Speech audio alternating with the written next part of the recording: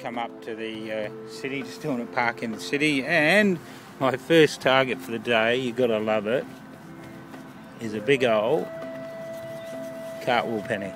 Look at that, how cool.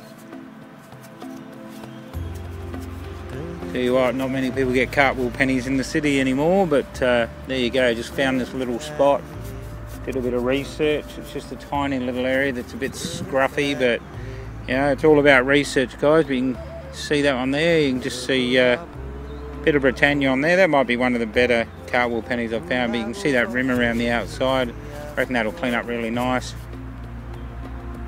Anyway, there you go, a cartwheel penny, George III.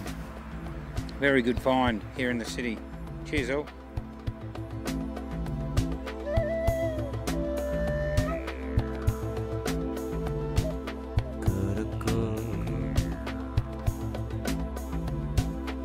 Mark here, up in the city.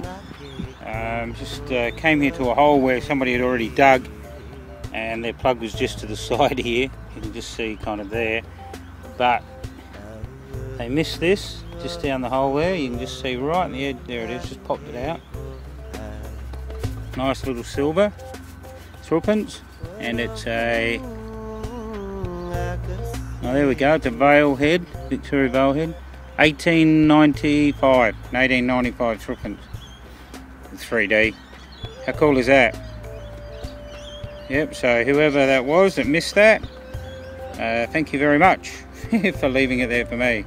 1895. It's a pretty cool find.